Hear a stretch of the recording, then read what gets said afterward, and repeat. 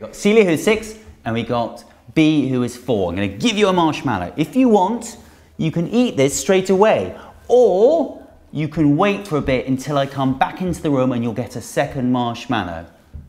Okay? I'll leave it up to you. I'm going to leave the room for a bit. Bye-bye.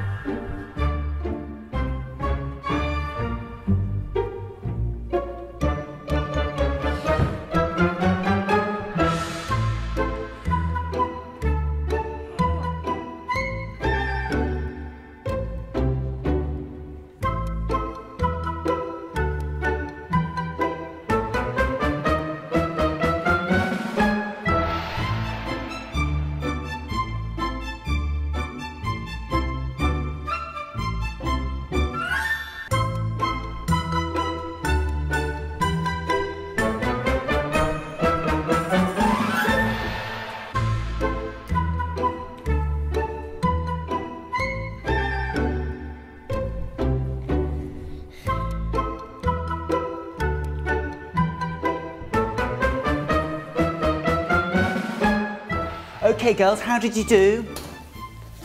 You haven't eaten yours. And what happened to yours, B? Where is it? What, it's there in your tummy? Is it? So you couldn't wait for another one. So you, as a reward, get another marshmallow. What do you think of that? Great.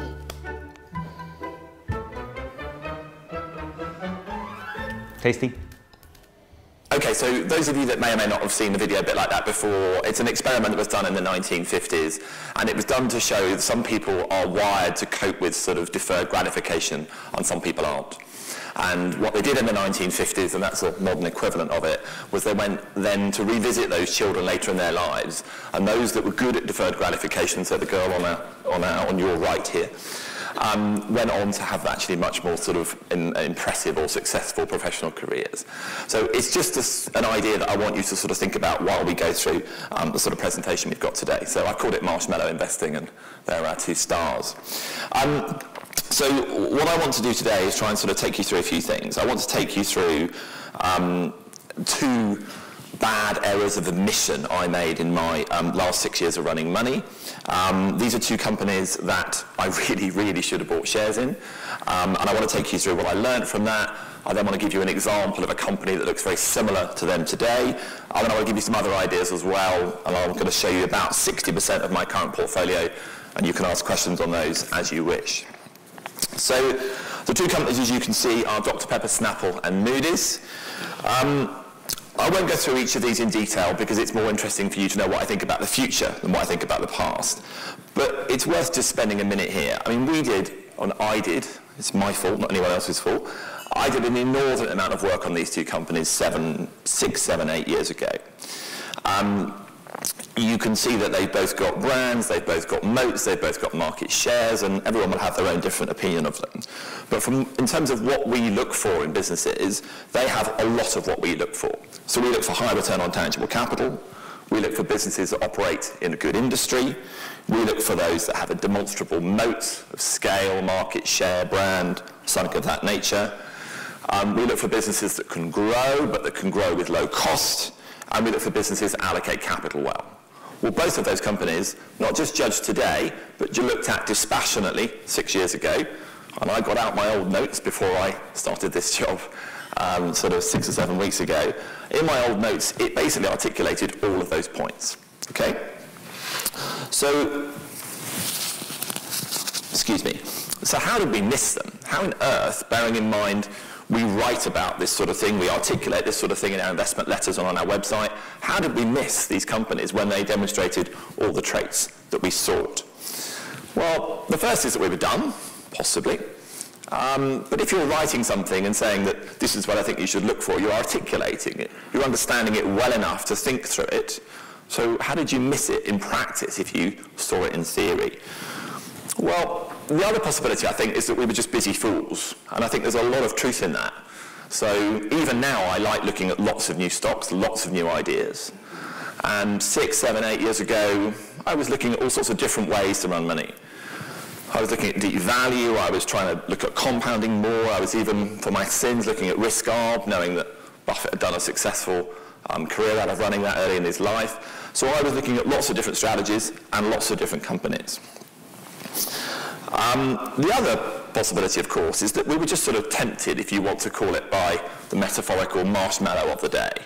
So we were tempted by low PE stocks, by special situations, by management turnarounds. And if you say, I buy value and I buy special situations, you can sort of almost find any reason to own a company that isn't a high price momentum stock. But it's a bit different if you're being a little bit more prescriptive and saying, these are the financial traits and operational traits that I'm looking for.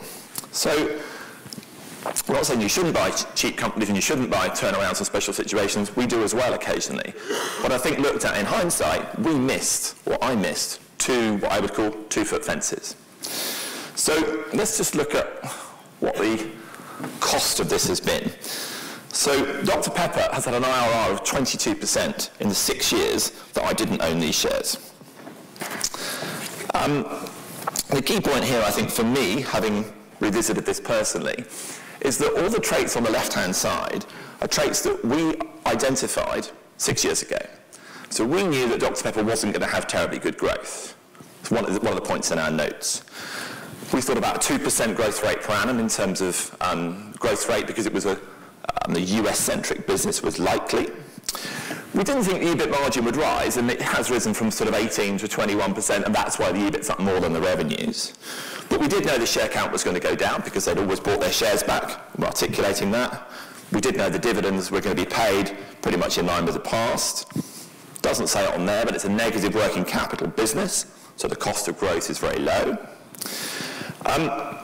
One point I'm sure many of you will have already noticed before I get that far down the chart is that obviously a large component of the 224% return is 117% that came from a PE re-rating. Now, I could quite easily strip that out and say, well, how am I to know that the stock market's going to change its mind? And the total return I would have made in this share without the PE re-rating was 107%. Well, my fund's up sort of 85 or so it's not so far away in that 6-year period of time, so I didn't miss much, did I really? Well, I think that's a little bit selective. At this point in time, or in 2000, so I should just say that this was all judged on the 6 years, 11 to 2017, even though we've shown the charts going back further. But in those 6 years, the starting P in 2011 was 14 times. Now, if I give you a business that I think is going to compound and give you all the traits of compounding that says it's going to compound at 13% intrinsic value, well, I think you're going to say to me, I'm happy to pay more than 14 times earnings for it. So it wasn't beyond the wit of man, or the wit of me, to work out the fact that the starting P of 14 times gave me a margin of safety, and maybe it should have ended up on 16 times, or 18 times, or 19 times. It ended up on 22 times, and that's why we've got the PE rating we've got, and that's why we've got the total return we've got.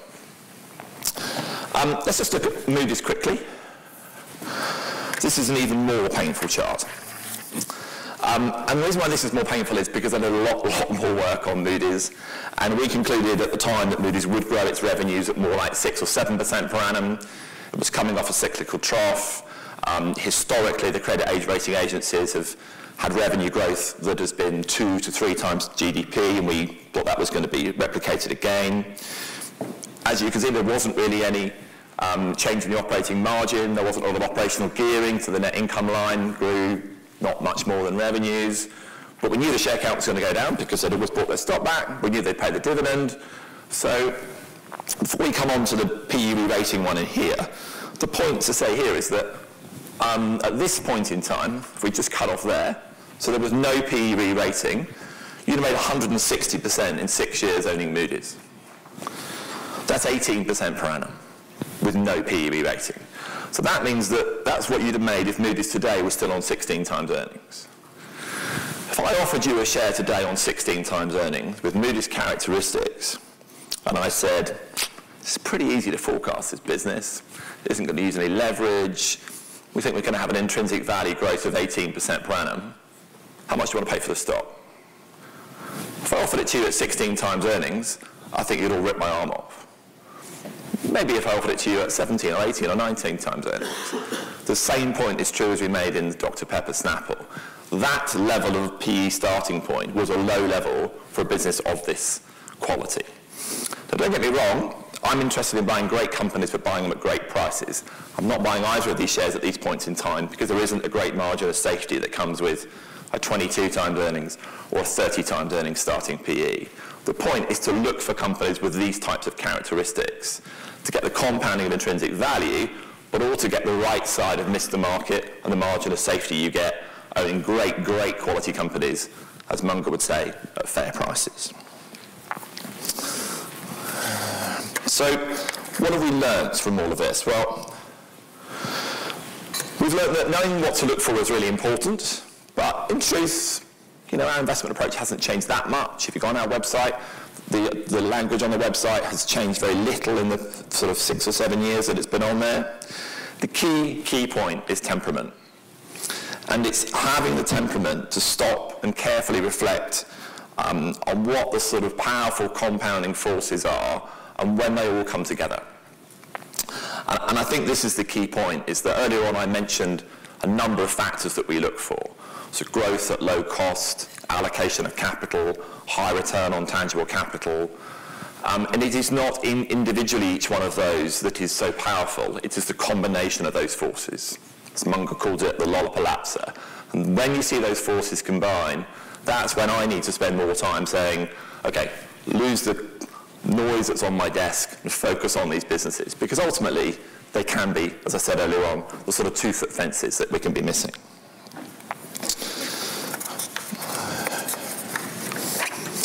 So before I come on to an example today that I think is similar and you should look at and be spending more time on than maybe you might be, I thought I'd just give you some other examples of some holdings that we own. What I'm giving you here is about 60% of the portfolio we've got in our fund today. I'm really happy to take questions on any one of these companies within reason. And Simon did a great job for me. Where's Simon? He's out there somewhere, but he did a great job yesterday in terms of taking you through the attractions of Sports Direct and Ryanair. So we can take questions on those, but to be honest with you, he did such a great job, I wouldn't change a word. I'll be honest, if I was picking a stock for Christian's stock picking competition for the next year or two, I'd pick Sports Direct, or I'd pick Wells Fargo. And if you want to talk about either of those, we can do that in the Q&A. But let's look at an example of perhaps how the sort of marshmallow investing, deferred gratification could be thought about today. So, of the two girls we saw earlier on, the one that was closest to me was called Celia. She was very restrained and waited for her second marshmallow. And we sort of just take the idea that maybe Celia might just consider Walt Disney today. Now, for the low PE stocks and the deep value ideas people have come up with today or yesterday, Disney would be one of the higher PE multiples at 14.5 times starting earnings. But the point here is that it has a lot of the traits that we highlighted in the companies that we wished we'd bought. So let's look at the companies let's learn from those mistakes and try to not make those mistakes again. So Disney has a 35% return on tangible capital. It has a phenomenal global content and moat around the business. It has excellent historic growth. It's compounded EBITs at 13% per annum since 2003, compounded. The chart on the right I think is quite interesting because obviously they made the odd acquisition of late and those acquisitions effectively can dilute your share issue if you have to issue significant shares to do so. But revenue per share at Disney is up 3 times in 17 years. But this is a mature business, we think. This is a long, long way from Mickey Mouse and Warren Buffett buying the shares, 20 or 30 years ago. In short, it passes the test that we look for in businesses. We have sort of 2 rules of 3, if you like. We look for businesses that tick the boxes of operate, generate, and allocate. So are they great operators in their field in comparison to their peers, winning share of mind, and so on? Are they great generators of returns? And are they great allocators of the cash that comes up from those returns? Disney ticks all 3 of those boxes. The other 3 things we look for are great companies run by great managers at great prices. And again, we can debate the price issue on Disney, but it's not an outrageous price to pay. And it does tick a lot of those parameters we saw in the early companies. So let's just look at Disney in a bit more detail. We call Disney the sort of content king, and I could make the argument that the content king is just about to possibly marry the content queen, or Jack, if you want to push it that way, in terms of its proposed merger with Fox. Now, there was a period of time many, many years ago where Disney was all things powerful in content. It was the major market leader in animation. And then it slightly lost its way, and a lot of the good quality animation was being made outside Disney. So Pixar, Marvel, Star Wars were all happening outside Disney. But what Disney did was basically go and buy those businesses. Now, the reason I didn't look at Disney 6, 7 years ago is I took one look at the price they paid for DreamWorks and went 30 times earnings. I'm not interested in a business that spends money at 30 times earnings. But if you go back and look at the acquisitions they made, they were extremely affordable from their regular cash flows, in terms of they were small percentages of annual cash flows. And also they made great returns on the invested capital on the total money they spent, not just the tangible assets they bought, but on the total price they spent for those assets. And as a consequence, we are back to Disney dominating media content, animation content globally in the films that it produces. During the 6-year period that we've used for the other companies, Disney also has had a very high internal investment rate. Its capex depreciation has been 2 times, invested in many parts of the business, particularly built a brand new park in Shanghai. But despite all of this money being spent, Disney's still managed to find the cash to cancel 14% of its shares in those 6 years, which is something that I think is reminiscent of the companies we saw earlier on. But Mr. Market's obviously worried, and we all know, or some of us that know Disney will know why Mr. Market's worried.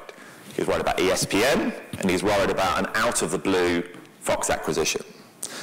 So the ESPN situation, I think, is particularly interesting because it's judged today as a snapshot in time.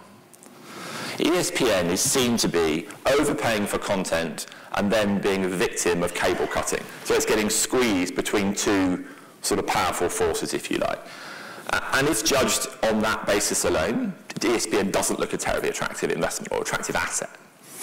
But there is still a phenomenal global market for sports rights and sports content, and people want to watch them. They just don't want to watch them on cable. So the way to think about this, we think, is to look at, well, what value today accrues to Disney from ESPN? Out of a rough $80, $90 cable monthly bundle in the States, about $8 comes to Disney for its ESPN rights, effectively, which is actually a very small amount of money, bearing in mind that the sports rights is the main reason why people want cable in the first place.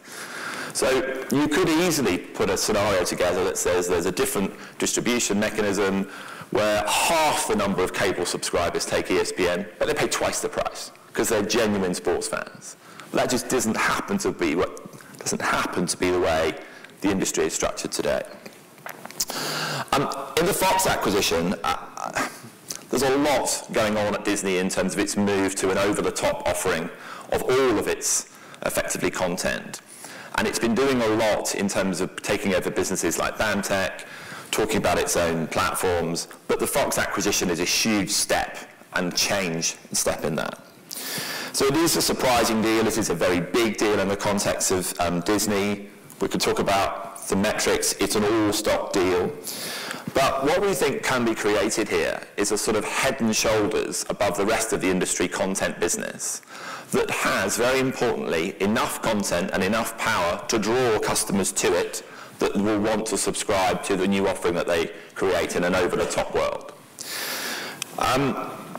We think at the end of that you can end up with the same characteristics you've started on the previous slide, i.e. high returns on tangible capital, great brands, great innovation, great cash flow generation. It just might not look like that for a year or 2 during the transition period. It is also quite conceivable that on the other side of that trough period, if you like, investment period, Disney will be looked at very differently by Mr. Market. And he might think about Disney as being a rare global content, high return on capital business, a rare bird. And he just might pay a lot more than 14.5 times earnings for it. Now we maybe are coming, or I may be coming across as a little bit overconfident about this transition to over the top from Disney. So why am I so confident that this could happen? Well, we've seen this movie before. So this is a business that I'm pleased to say we didn't miss. We bought about 5% of our fund in WWE at about $12, sort of June, October 14, that sort of period. It's about 3% of our fund today, and it's now $37. WWE, for those of you that don't know, is a wrestling media business. It's acting, effectively, but it's very, very popular with those that like wrestling.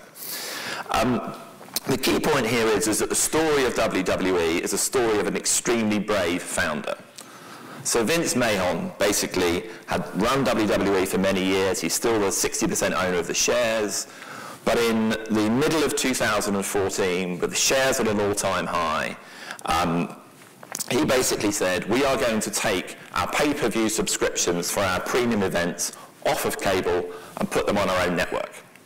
Okay, it'll be called the WWE Network, and we're going to build it from scratch. He said 3 things. He said, I don't know how long it's going to take, I don't know how much it's going to cost, and I don't know how much money we'll make when we get there. But I think it's the right thing to do. Well, you can see what happened to the share price as a result. It went from $30 odd to $12, and it stayed there for quite a long period of time. What's happened today in WWE is that network is getting traction. That network has got enough subscribers. And it is at a point of proving its worth and proving the fact that it was the right thing to do. And WWE is now waiting for a renewal of its TV subscription rights, in addition to having the pay-per-view access directly via the network that they've got. But this created huge investor uncertainty in the same way that I think the Disney transition will create and is creating uncertainty. As Munger says at the bottom here, you know, the great lesson in microeconomics is to discriminate between when technology is going to kill you and when it's going to help you. And I would remind you that the disruption that's taking place in the media sector today is disruption of distribution. It isn't disruption of content.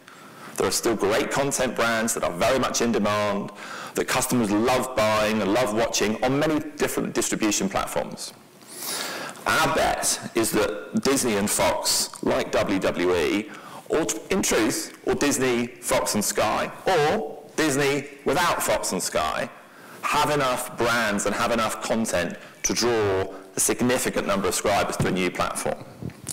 When they do, we think you could create a business with potentially excellent economics. So in summary, I would say this. I would say that knowledgeable investors understand high returns, moats, and compounding well. Telling you about those features is really not something new for you.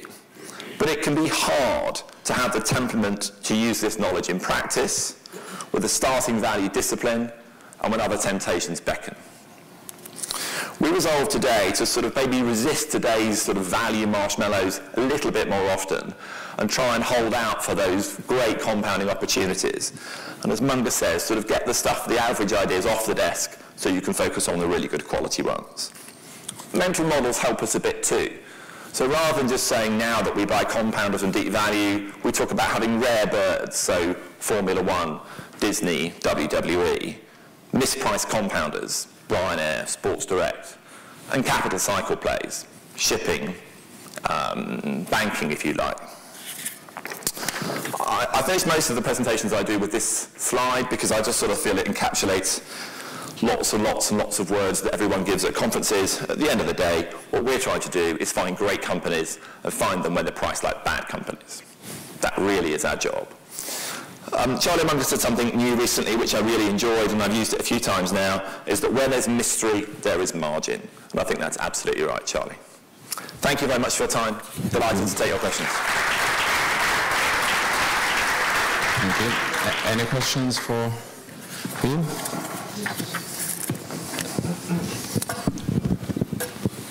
Easy. Hello, well, thank you for the presentation. You You've mentioned Wells Fargo also. What is your thesis about it from here to come? Thank you. I'd like to admit that this was not a stage question, but I'm really pleased you asked it. Because I originally was going to present on Wells Fargo, and then when I saw the mistakes I'd made in these stocks and I did the work a few weeks ago, I thought, what the hell, I'll share that instead. But Wells wasn't a good example of these.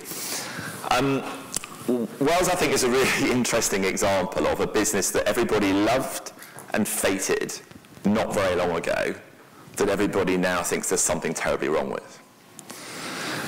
For those of you that have got different systems, Bloomberg, FactSet, whatever, go and look at the long-term ROA of Wells Fargo and the long-term ROA of companies like JP Morgan.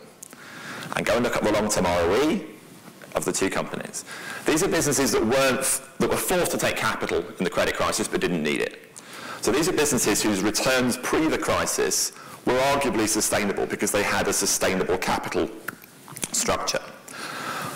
Wells' ROAs pre the crisis were sort of 1.8%, 1.75%, phenomenal returns on assets. Most banks are lucky if they can make 1%. As a consequence of that, Wells' ROE was sort of 18, 19, 20% on a sort of roughly 10 times gearing multiple, okay? The reason why it could make those premium ROAs was because it sells a lot of products to one person, and because it has a phenomenal funding cost advantage because it's got such a fantastic network of depositors. That is something that hasn't gone away just because Wells Fargo has had a sort of crisis of confidence, if you like. And I spent a lot of time, I've owned Wells for a long time. The conference calls, the banking conference calls at the back end of last year were really, really interesting. Because the JP Morgan conference calls, and we own JP Morgan as well, was all about, we've just done brilliantly at everything. We've paid a massive dividend, we're growing loan book here, we're growing our deposit base here, we're cross-selling these products. It's all about how fantastic JP Morgan is doing. But JP Morgan's ROEs have never been better than they are today or going to be next year. So Jamie Dimon is giving you at the Investor Day recently a new range of ROEs that takes you to sort of 17, 18%, purely because the tax rate's gone up from the previous target of 15. But that implies that, well, JP Morgan is going to be making premium returns, quite significantly premium returns to those expected by Wells Fargo. I just think that's a nonsense. The reason why that's the case is because Wells Fargo's cost base is hugely inflated. It's at a 66% cost-income ratio right now.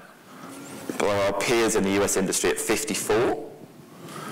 If Wells gets to a sort of 59% cost-income ratio, which is its guidance for 2018, let alone after that, then Wells will get to a return on tangible capital of sort of 17, maybe even 18% after that, in which case we think Wells Fargo is a $100 stock, and you get the dividends in the meantime. So delighted to share some more detail with you, but thank you. Anybody else? If it helps you, I can put those up. No? Okay. Thank you very much, Andrew.